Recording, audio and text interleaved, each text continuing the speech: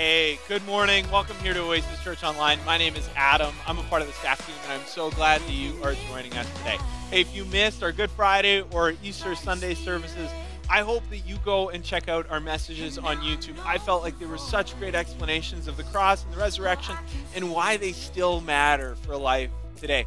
More than that, we have our songs and our services on our YouTube channel, and we have some great resources on our website for you as well, for married people, for people struggling with finances or mental health, even parenting. It's all on our website at oasischurch.ca/resources. I hope you go and take advantage of that. We have a great service plan, and I'm so glad that you're here joining us. So let's get started. I'll see you on the other side.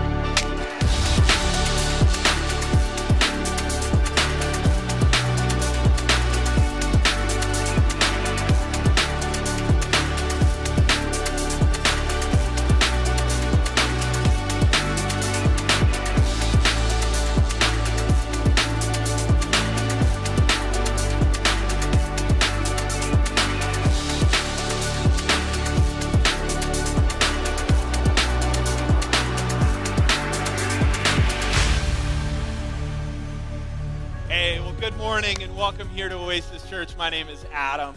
I'm on the staff team here, and I am so glad that you are joining us today. Whether it's in person here or you're tuning in online, you made it. You're at church, and it's going to be a good Sunday. Well, before I let you know about what to expect in this service, I want to tell you about Alpha. We are hosting a new Alpha. It's going to be an 8-week course starting May 1st. It's going to be on Wednesdays. And Alpha is a great opportunity to be introduced into the Christian faith and to wrestle with the big questions that you may have surrounding faith and life in general. And you get to do that in a safe space in community. So maybe you're thinking Alpha might be for you. Well, you can scan the QR code in front of you if you want to sign up. Or if you have more questions, the people at guest services behind would be more than happy to talk to you about it. Now, here today, we'll be here for about an hour, and we're starting a brand new teaching series called Our Origin Story with our lead pastor, Dustin. And we hope it addresses for you some big questions like, why am I here? And does my life have meaning or purpose? And actually, I think this first song that we're about to sing, it speaks to some of those questions really well. It tells us about how important we are to God, the great lengths that he went to declare his love for us and to invite us into his family. And that is the basis of all of our identity. So if you're able, I hope you stand and join us. We have Kennedy, Arnold, Lauren, and Chanson to lead us as we sing. Here we go.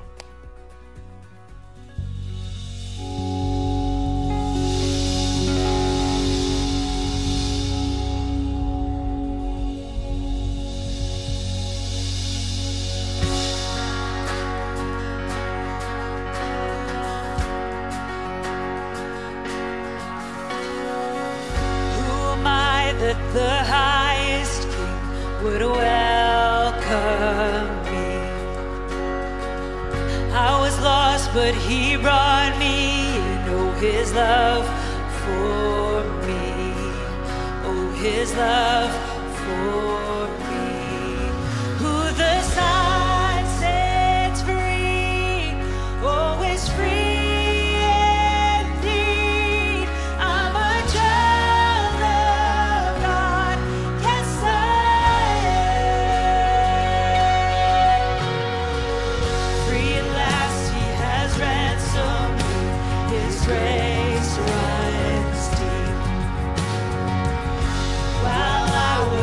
slave to sin, Jesus died for me. Yes, he died for me. Who the Son sets free, oh, is free indeed. I'm a child of God, yes I am. In my Father's house, there's a place for me. I'm a child of God, yes I am. I am chosen, not forsaken. I am who you say I am.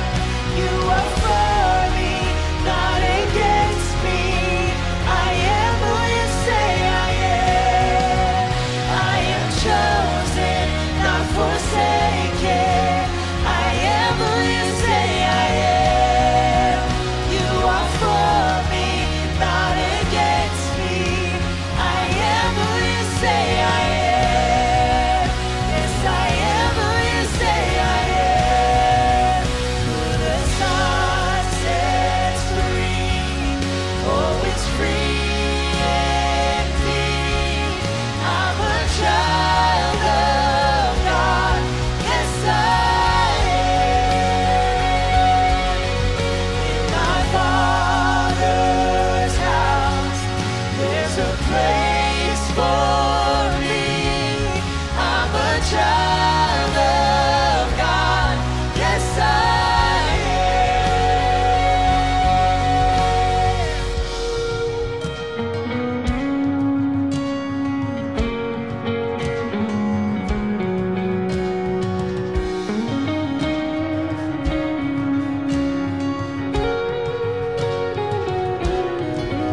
I am chosen, not forsaken. I am who you say I am. You are for me, not against me. I am who you say I am. I am chosen, not forsaken. I am who you say I am. You are for me, not against me. I am who you say I am. Oh, I am who you say I am. Yes, I am who you say I am. Who the Son sets free, oh, it's free indeed. I'm a child of God, yes I am. In my Father's house, there's a place for me. I'm a child of God, yes I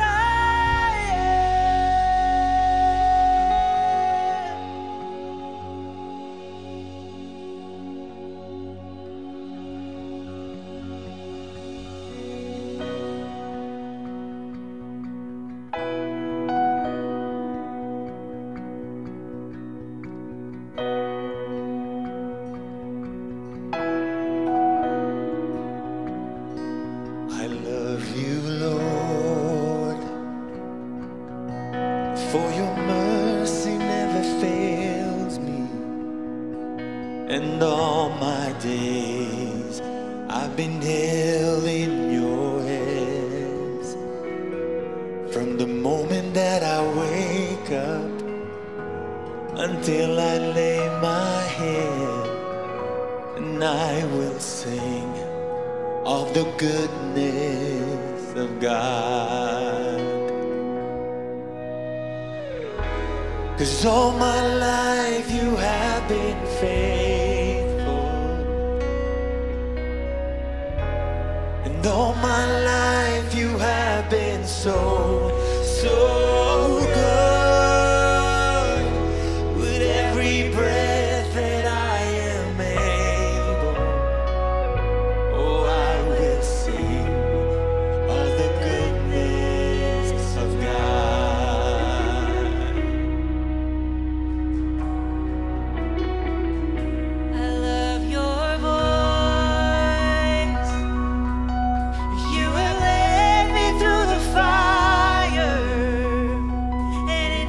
darkest night.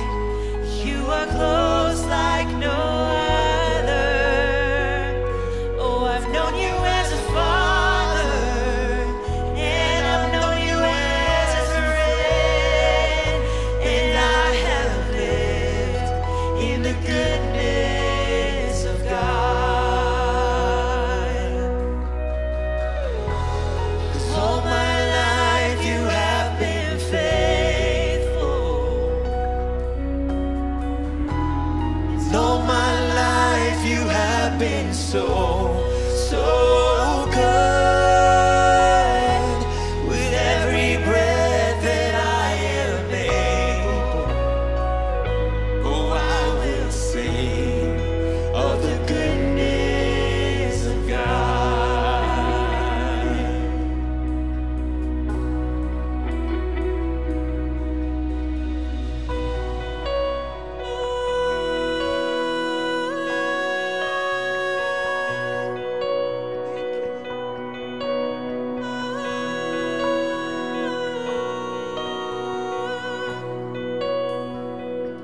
Your goodness is running after, it's running after me.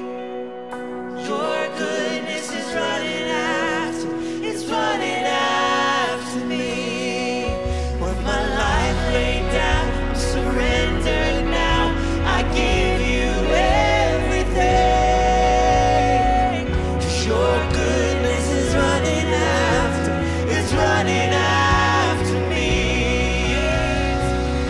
Your goodness is running after, it's running after me. Your goodness is running after, it's running after me. With my life laid down, I'm surrendered now. I give you everything. 'Cause your goodness is running after, it's running after me.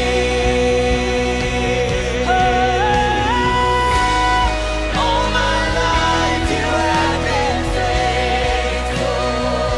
Oh, so faithful. All my life you have been so good. With every breath that I am able, oh, I will sing of the goodness of God. Oh, I will sing of the goodness of God. Oh, I'm gonna sing of the goodness of God.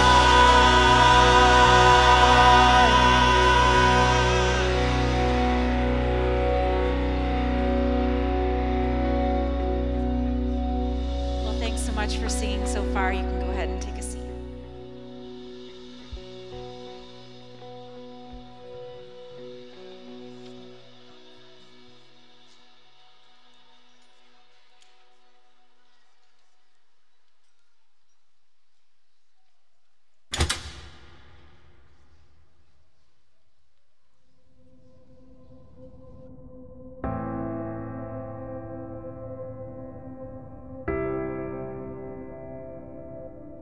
Who do you say that I am? When I think of myself, I know exactly what you see. Every flaw, every blemish, the scars of my hurts and my mistakes, the things I've done to myself, the things that have been said and done to me, that's who I am. You see a mother, a daughter, a sister, an aunt. You see the scarce shadow of a woman's potential irreversibly wrapped in failure. But then I hear it. That still, small voice. Who told you that? Who told you that you are defined by your mistakes? Who told you that you are ugly and broken? Who told you that you are only measured by what you give others? Who told you that brokenness and frailty are what you carry?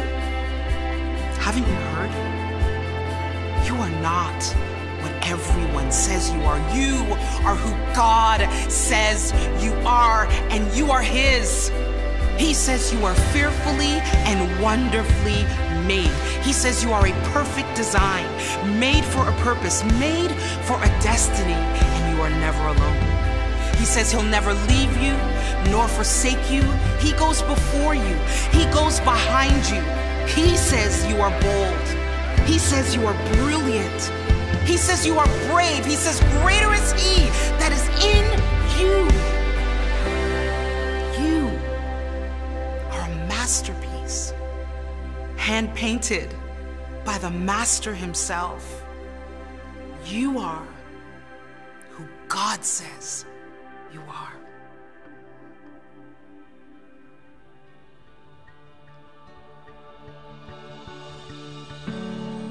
Why don't you sing this with me?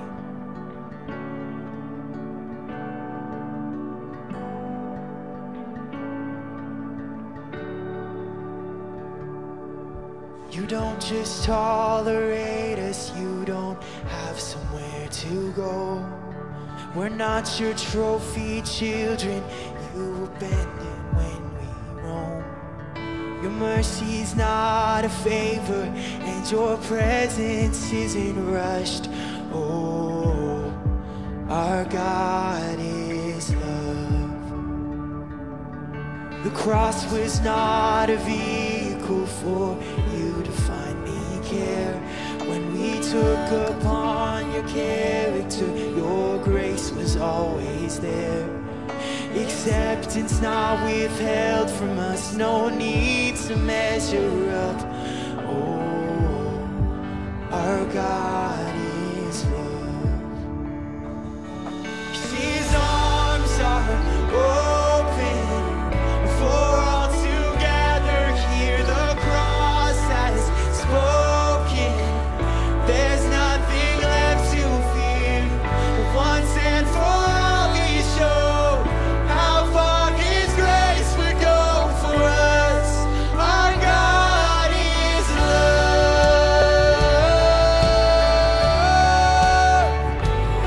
Why don't you stand with us and sing?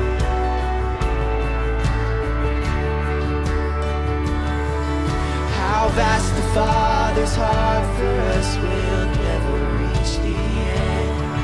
I thought for sure I found it, but He proved me wrong again.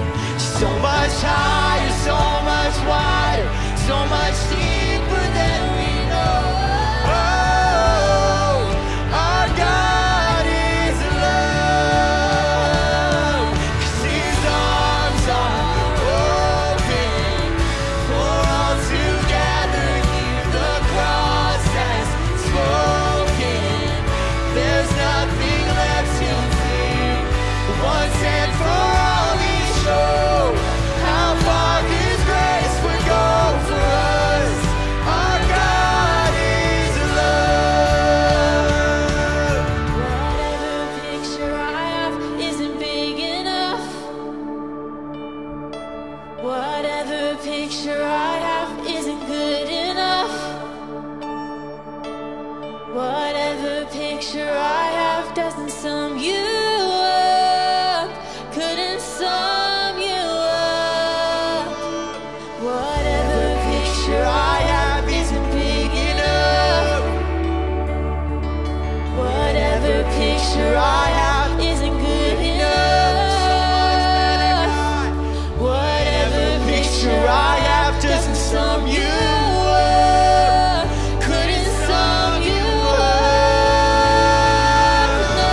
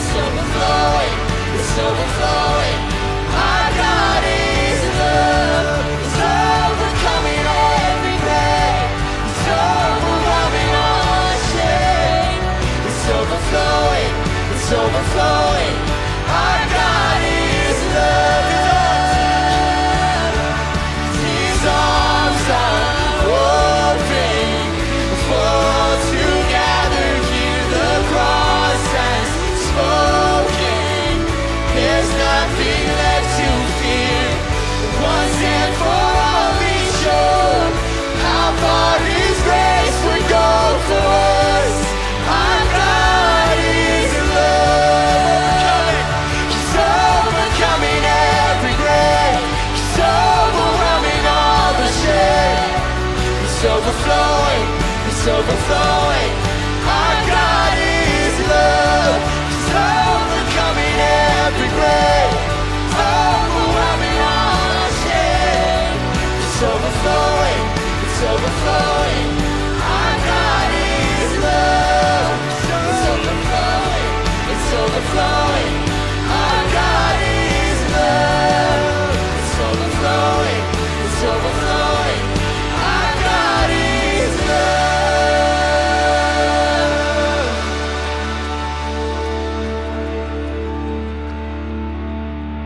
Would you pray with me? Heavenly Father, we thank you for your incredible, amazing, great love. God, we pray like Paul prayed for the Ephesians, that we might be able to grasp just how high and how wide and how deep your love for us is.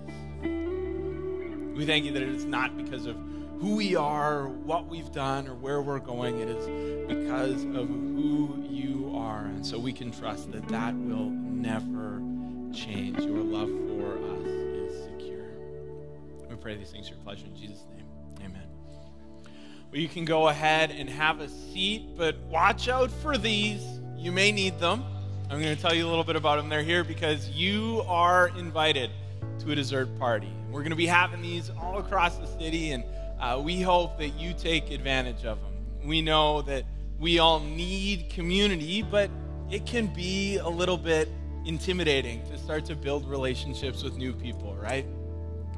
Our hope is that this is something that can break down a few of those barriers and help it feel a little bit more approachable for you, because we've all understood the negative effects of isolation, but we think that spending some time together is something that we all need. So we hope you take advantage of this.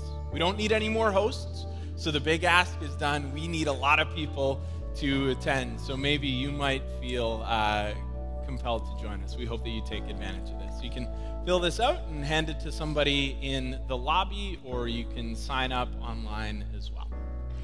We're going to transition now our worship into a time of generosity, and every once in a while we tell you about some of the other things that happen here beyond our Sunday mornings. We give you a little bit of a sneak peek, and today I'd like to share with you some of the stuff happening at the living room, which is our young adult environment for people age 18 to 25-ish. Affectionately, we call it TLR, and here on Thursday nights throughout the university school calendar, and then varying events throughout the summer, young adults get to experience connection and a great chance to build relationships, grow spiritually, be mentored, and wrestle with some of the big struggles of their faith. And we always serve them a meal there as well. And this is such a critical season. There are some young adults who have their careers all planned out, but maybe they're realizing it wasn't as fulfilling as they thought it was. Some people are still trying to figure out where their life is going and what they're doing with it. Some people are married, and other people thought they would be married, and things still haven't happened yet. And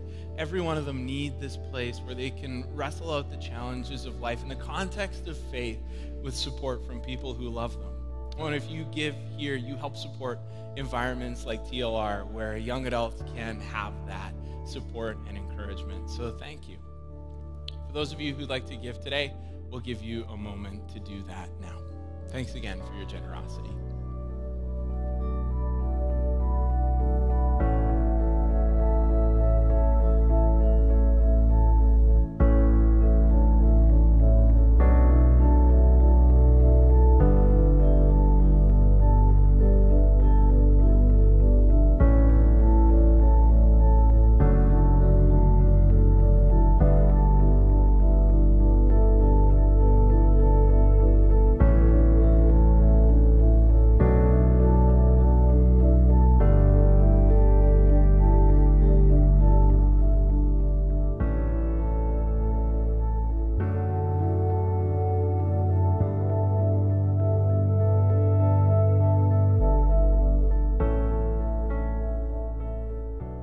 From Genesis 1 and 2. In the beginning, God created the heavens and the earth. Now the earth was formless and empty. Darkness was over the surface of the deep, and the Spirit of God was hovering over the waters. And God said, "Let there be light," and there was light. God saw that the light was good, and he separated the light from the darkness. God called the light day, and the darkness he called night. And there was evening, and there was morning, the first day. And God said, let there be an expanse between the waters to separate water from water. So God made the expanse and separated the water under the expanse from the water above it. And it was so. God called the expanse sky, and there was evening and there was morning, the second day. We continue with the last verse of chapter 1 into chapter 2. God saw all that he had made, and it was very good. And there was evening and there was morning, the sixth day. Thus the heavens and the earth were completed in all their vast array. By the seventh day, God had finished the work he had been doing. So on the seventh day, he rested from all his work. Then God blessed the seventh day and made it holy, because on it he rested from all the work of creating that he had done. This is God's word.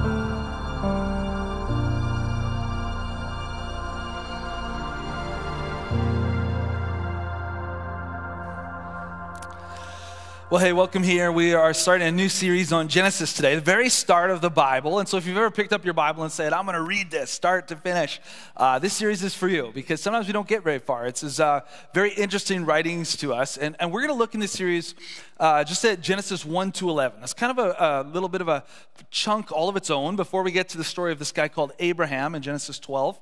And Genesis is an amazing book. The gospel, the story of what God does to redeem us, begins in Genesis. We're going to look at that in week 3 of this series. And any sermon I give you is obviously incomplete. Like, I'm never giving you all that can be said about any verse.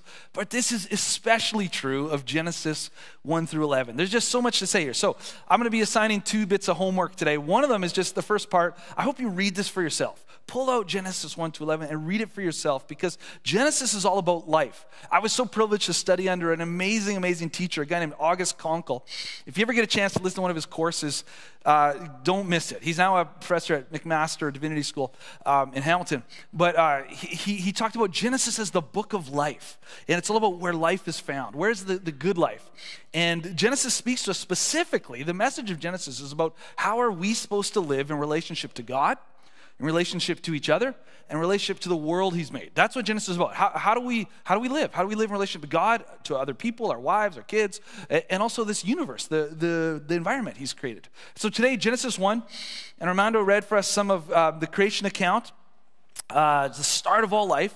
And as soon as you hear what he's talking about, as soon as you hear words about creation, immediately, living when and where we do, living in our era, we immediately ask, what does this have to do with science, right? What does this have to do with evolution? What does this have to do with biology or paleontology? And so let me start today by talking to you about what Genesis is not saying, okay? Because you don't get very far if we read our own questions into a text and we try to get a text to answer questions that it's not even answering. Now, for some of you today, maybe you've grown up in church, this may rattle you a bit, okay? And I hope it leads to maybe further study and further questions. For many of you, it will be liberating, because you'll realize maybe the Bible is not forcing us to fight battles that it's not even commenting on. All we really know from Genesis 1 about how God creates is that, one, he speaks. That's how powerful God is. He speaks, and all of a sudden, matter begins to exist. And he creates out of nothing. You maybe heard the phrase ex nihilo, which is this way to say out of nothing. God speaks, and all of a sudden, boom, things exist. That's how powerful. But Genesis does not tell us how this actually happened, how the atoms formed. It's not giving us a lab report, right? And it actually doesn't tell us when this happened. We're not told the timeline of this. Genesis is not a science lab report. It's actually concerned with something far, far, far more important than that. And some of you are already mad at me, okay? Hear me out, okay? Just hear me out, okay? If you have ever read this, you know the complexities. Sometimes people get mad at me when I say things like this, and I said, have you ever read Genesis? Because if you read Genesis 1 and 2 strictly literally, you run into a number of big problems. Here's two that you see. First of all, in Genesis 1, human beings are made last, after Earth's vegetation. In Genesis 2, humans are made first, before Earth's vegetation. And so the writer obviously is not putting these back to back you can't read them strictly literally. It doesn't make sense. Second, some people are really, about the days of creation.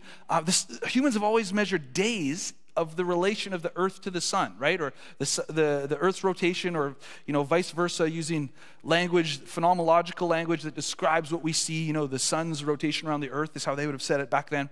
The sun and the moon aren't made until day 4, so I don't know how you have days, right? And so just please hear, Genesis is not a lab report, and it doesn't tell us how old the earth is. If you were a reader of Maclean's magazine, a great Canadian magazine, in 1999 it had this article, The Forests of the Pasts.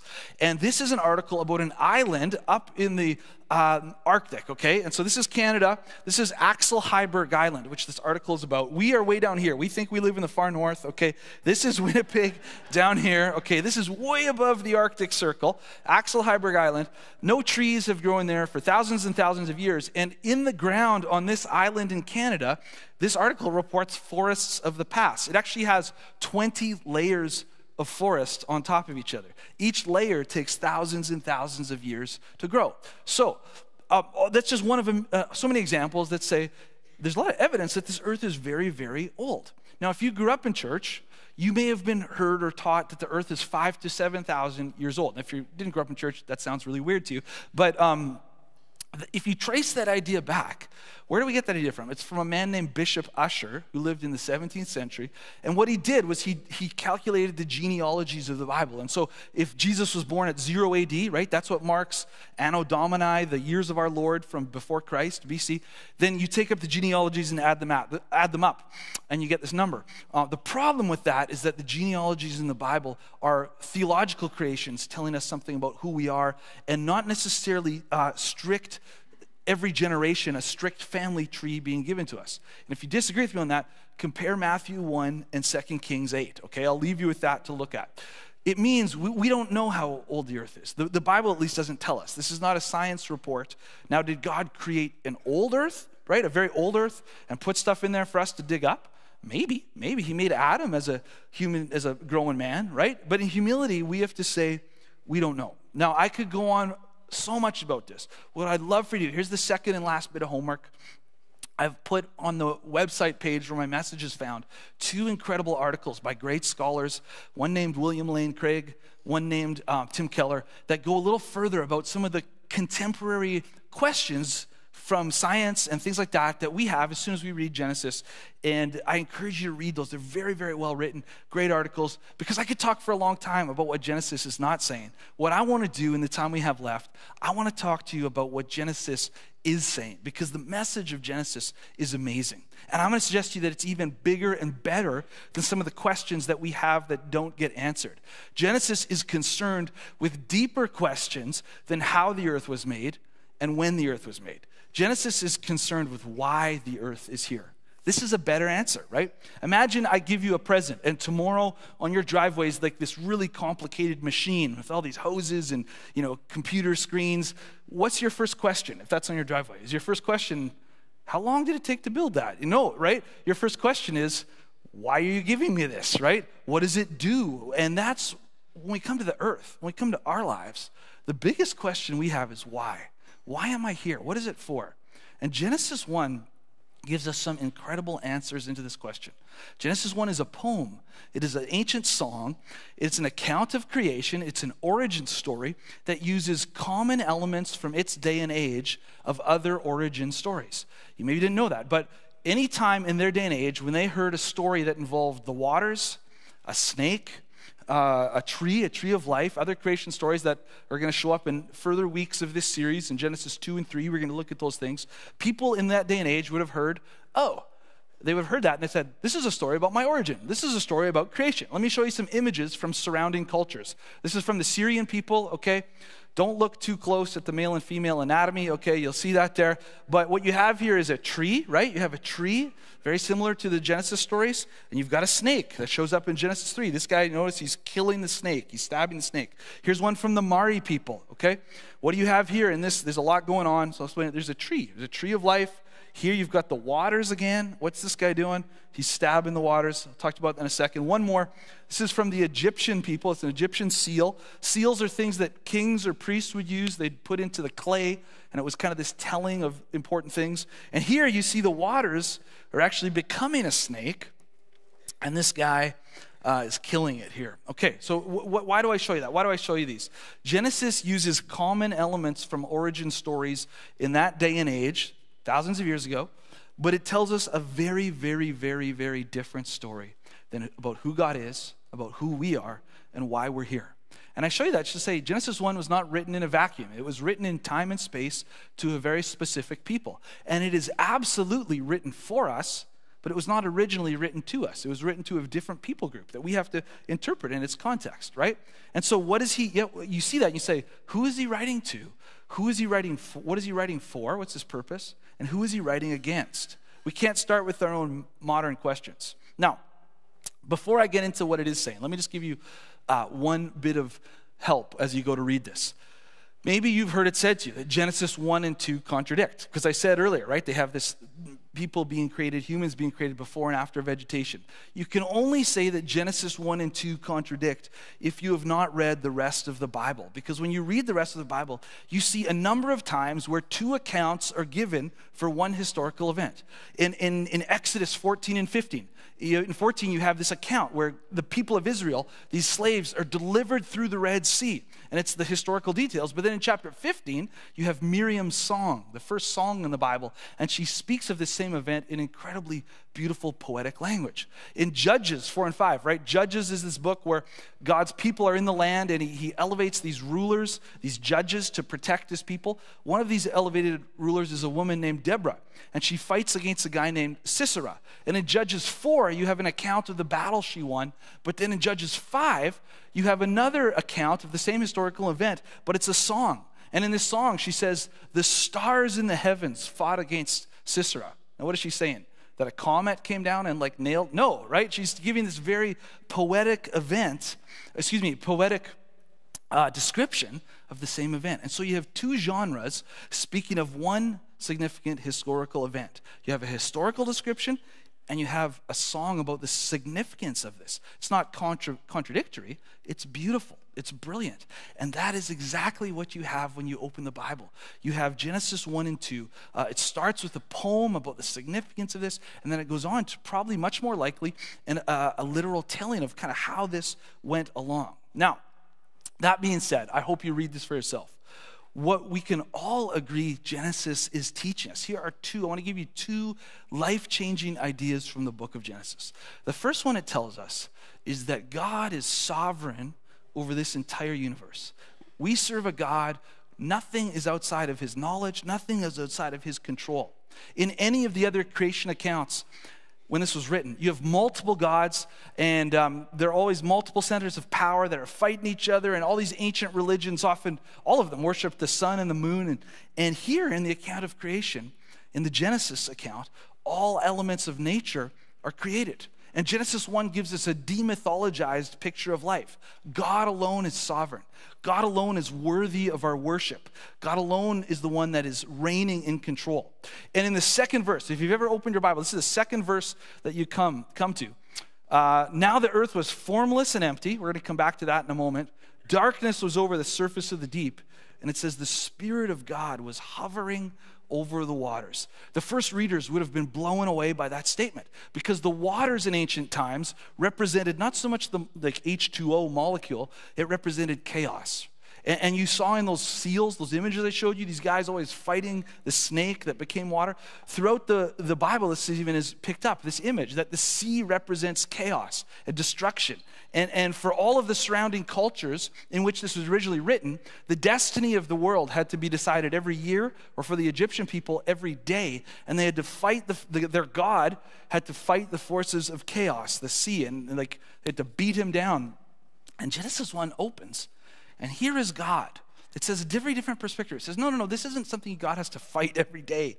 God is sovereign forever over chaos, and in his power and his might, he reigns. Psalm 29 is commentary on chapters 1 and 2 of Genesis. And it says, the Lord sits enthroned over the waters, over the flood. The Lord is enthroned as king forever. What is this telling us? There is no chance that chaos, that destruction, that anything will happen that is outside of God's control. He's so far above that. Please realize, if you realize what it's saying, the entire worldview of the ancient world is dismantled in the first 2 verses of the Bible. It says, no, this is how you see the world is wrong. The entire religious belief of all these peoples is dismantled. Genesis 1 says there's one God and he reigns supreme. And this theme is picked up on through the entire Bible. In fact, in the very last chapters of the Bible, in the book of Revelation, John's vision, he has this new heaven. This is a new earth. For the first heaven, the first earth has passed away. And he says there's no longer any sea. What is he saying? Doesn't mean that there's no water skiing in heaven. He's picking up on this idea from Genesis 1, that the potential for chaos is gone. There is no longer any disorder in this new world. But right now, that's something we look forward to in the future, but right now, Genesis 1 says God is enthroned over the waters. He's enthroned over chaos. He sits sovereign over these things. One day that will be totally removed. Imagine if you adopted the worldview of Genesis 1, verse 2. That God is enthroned. The Spirit of God hovers over these waters. What would that mean to you today? No fear, right? Confidence. That I serve a God who reigns, that nothing is outside of his control, and my life is right in the palm of his hand. Now this goes on, and it tells us, not only is God sovereign, but in his sovereignty, he's created an order to this universe. It's not random. There's a way that this world works. Genesis 1:2, it said, the earth is formless and empty. In Hebrew, the language this is written, it's a fun phrase to say. It's tohu wabohu, formless and empty, wild and waste. There is this nothingness, and all of a sudden God speaks, and the chaos becomes a cosmos. A cosmos is a word that means we live in a well-ordered universe. I think that's pretty hard to argue. If you want to land a rover on Mars, you don't shoot where Mars is, right? You can calculate that it's going to be over here in 2 years. So you launch the rocket this way, that we live in a cosmos, a well-ordered universe. And to come under God's word, Genesis is saying, is to go from disorder to order. And many of us can speak how that's been true in our lives, where we had our own way and did our own thing, and life was kind of coming apart at the seams. But then we came under God's word and his authority, and boom, our lives began to make sense. We began to follow his ways. Now, I'll just show you one thing that's a little bit technical, but it speaks to the outline. What you have going on, if you're to read the whole chapter of Genesis, is problem, preparation, population. Here's a problem. The world is described as darkness, abyss, formless. And these words here are tohu is the word for unformed. What does God do? He prepares the earth. He forms it. Bohu is this Hebrew word for unfilled. God doesn't like this. He's created this world to be inhabited. And so then to deal with the uninhabited and void nature of the earth, he fills it with sun, moon, stars, birds, fish, animals, humans. All of this is done by a God who says, be fruitful and multiply. I've blessed you to live in this earth, to live in this creation. And if you read through Genesis 1, the word God, the name God, appears over 30 times. Like there's just nothing that happens outside of his control. He overshadows the text. He dominates the text. And it's this extreme repetition is helping us to understand that the point that John will later make as he opens the gospel, that says through him, through God, through Christ, all things were made. And everything he touches is good and pleasing, and it teems with life, and nothing is outside of his control. He is sovereign. He's made this earth. There's a grain to this universe that if you follow that, life will go well for you. What does this mean for us to be followers of a God who Genesis 1 says is sovereign? Confidence, peace, no fear, right? But there's a second thing it means. A second major point being made by Genesis 1 is this idea. You are here on purpose. You're not an accident, right? It's this incredible statement that says you have been placed here by a loving God. You've been handcrafted, that your life is not an accident. One of the first messages of the Bible we run into is that you're not here by accident. You matter. Every day of your life matters. Your decisions matter. Your choices matter. In every other creation story of the surrounding cultures where Genesis was written, the world is kind of an afterthought. It's kind of a derivative, and the gods fought, and this was a part of their body. And it's kind of interesting. You've heard me say this a few times this past year if you've been here, but it's true that ancient pagan creation stories are similar to modern explanations of how the world got here, because they both say you're here by accident, right? In ancient stories, it's the gods fighting, but modern scientific explanation for why we're here says it's just this big accident, like where it's a big universe and some molecules collided, and what do you know? All of a sudden there's life, and it wasn't meant to be here, but this random chance. Both say you're here by accident. And Genesis speaks to us as clearly as it did these first people when it says, you are not an accident. You are the reason a universe exists. God created the universe because he wanted company. He wanted to know and be known by you. That's why we're here. You've been made to be in relationship with God. You're not an accident. You were created by an all-powerful God. Genesis is written to oppose these pagan stories, but I think it speaks so powerfully to us as well. In the dominant view of our world that says, we're just here because blind forces and the things collided and there was an accident. There was a series on PBS a number of years ago that you maybe saw. It was called A Glorious Accident. And it was this idea, this whole universe is just this glorious accident. We're here because of a random process of explosions and stars and, matter collided and life began. All of us have seen accidents. I've never seen a glorious accident. I've never seen an accident in an auto plant and a hybrid SUV drove out, right? You ever seen that? No, Do you remember there was a big explosion at a factory in St. Boniface? It was about 10 years ago. There was explosions. It happened.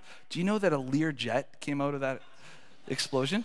Right? It just it can fly and you find that ridiculous, right? But can I say something to you that you as a human being are infinitely more complex than a Lear jet? That sounds hard to believe, but it's true. You are infinitely more complex.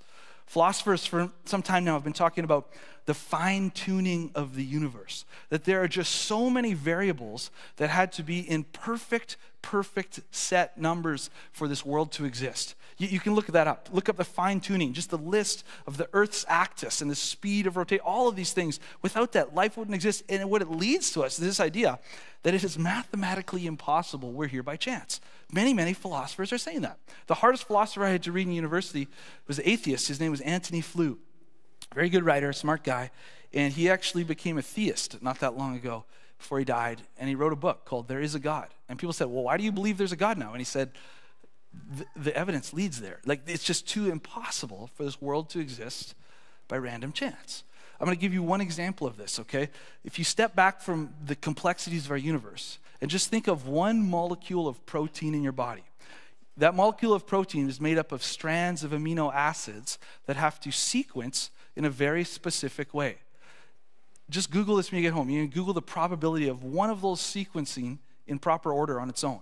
If you were to fill 100 million planets and let just those planets be covered in those amino acids, there's many strands in amino acids in your body, but just let those 100 million planets interact with just those acids for 100 million years, the chance that those would sequence in the proper form would still be zero. I'm not talking about your skeletal system, okay? I'm not talking about your vascular system. I'm not talking about how they interact with your respiratory system or your nervous system. I'm not talking about ecosystems. I'm not talking about the solar system. I'm just talking about one string of protein. If you step back and think of us, I think all of us can realize we are not here by chance. And Genesis says it's far more than chance. You are lovingly put here by an all-powerful God. And Isaiah records this, God saying, I am your creator. You were in my care even before you were born. Even before you were born, there's a creator. We're going to leave you with a song in a few moments that says, before he spoke creation, the God of heaven knew our names. He knew the details of our life. It's amazing. If we believe this verse, the implications are that you have always been wanted. Since before time began, God wanted you to be alive. He knew about the details of your life. Genesis 1 tells us that we are fearfully and wonderfully made. That quotes one of the Psalms that says God has put detail and a plan and a purpose into how you were built and how you were created. It means you have value. We're going to look at this next week. What does it mean to be made in the image of God? That you have intrinsic value, value built into you that can never be taken away, despite what happens to you, despite how you're treated. And it says you're not an accident, okay? There are accidental parents, okay? There are no accidental babies, okay? God knew you were coming. God had a plan for you. And Genesis 1 teaches us that you're loved. Paul would write about this very idea as he writes to the church in Ephesus, and he said this: long before he laid down earth's foundations, God had us in mind, and he settled on us as the focus of his love. You have been made by God so that he could love you and that you could love him and know him. That's why you're here.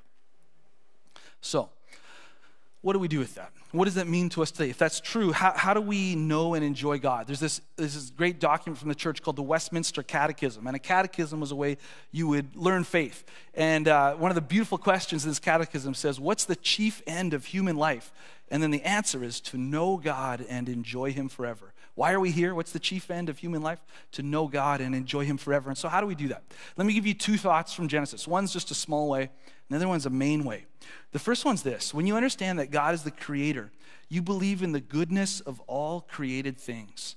Genesis 1 means that God is not just interested in what we call religion, but God is interested in everything because he created everything.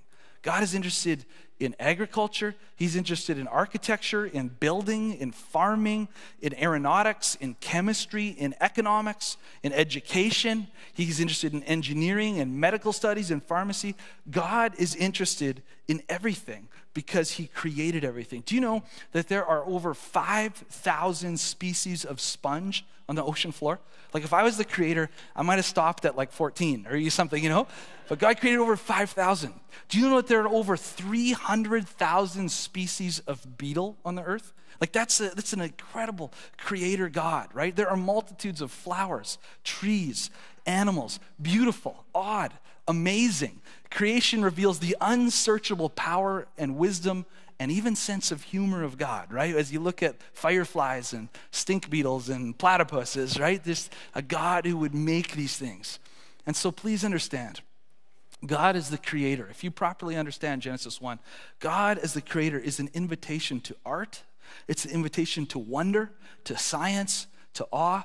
And it's an invitation to science. Wherever there's a new scientific discovery, we as followers of God are free to follow wherever that goes. And we can just say, oh, that's how God did it. You know, and there's a new discovery. That shouldn't shake our faith. Our faith is based on the resurrection that we celebrated last week. And there's a new scientific discovery, and we just say, oh, that's how God did it. That's how the molecules came together. Because Genesis 1 doesn't really tell us that.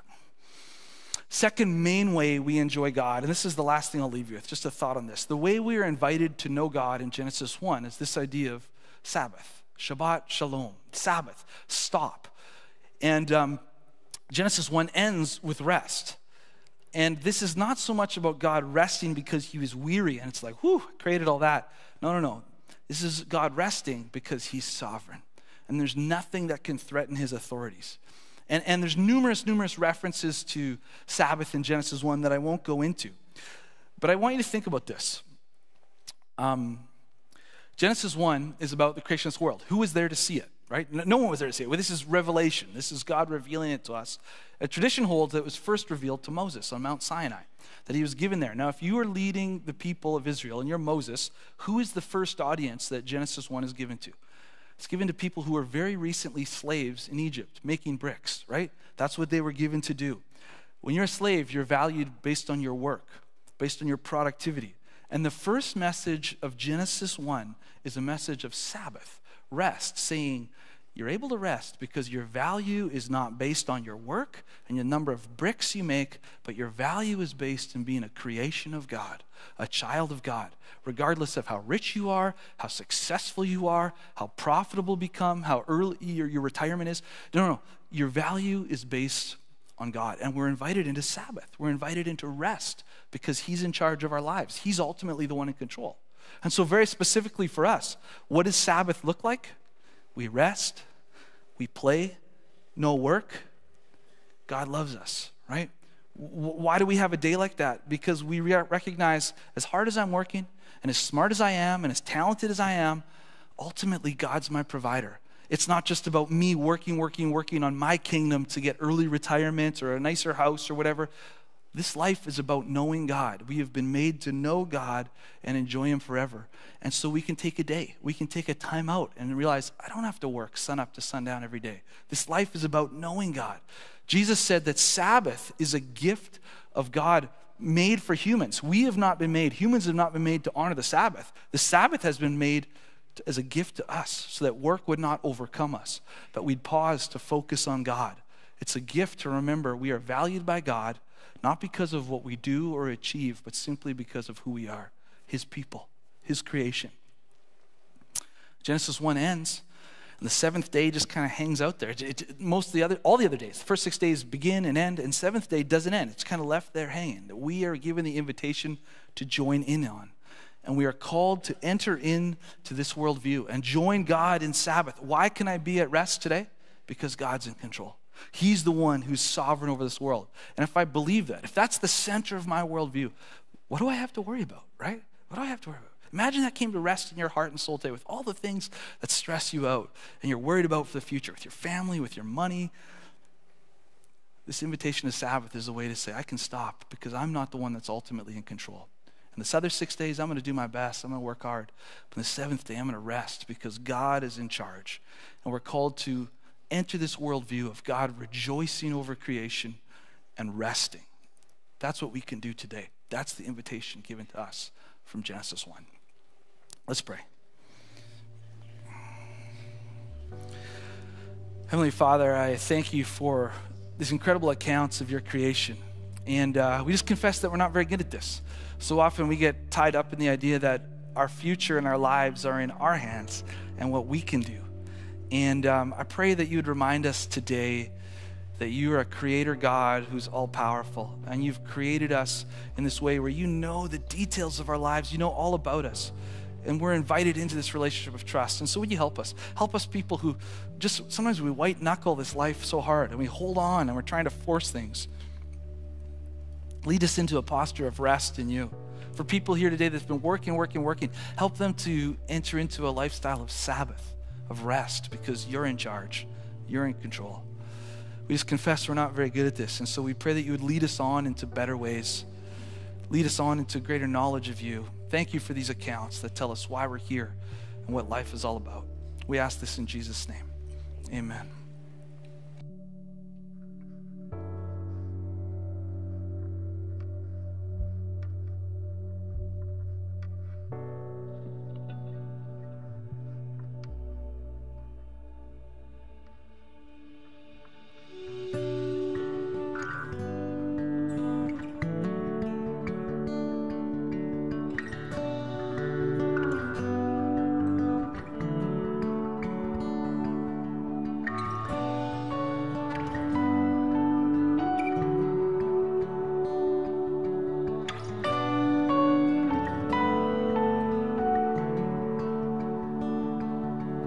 Before he spoke creation, the God of heaven knew our names. We're formed in his reflection. We are his glory on display. In his heart is good. He is always kind. With the cross he proved he is on our side. 'Cause we are the sons, we are the daughters of God. And no matter where we go, we're close to the Father's heart.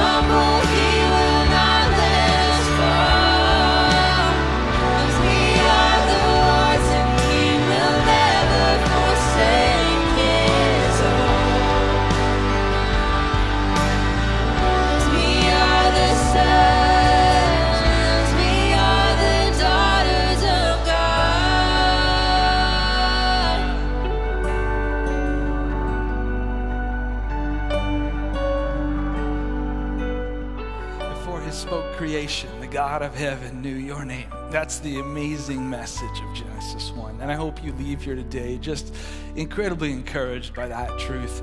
If God's at work in your heart, take action. Do what you need to do to get right with him, to take a next step. If we can help with that, talk to people at guest services or our prayer team that's down here. I invite you back next week for part 2 of Genesis series next week. We look at what does it mean to be made in the image of God? What does that mean for us as people? Go in the great peace that is ours as followers of a sovereign Lord. Take care, everyone.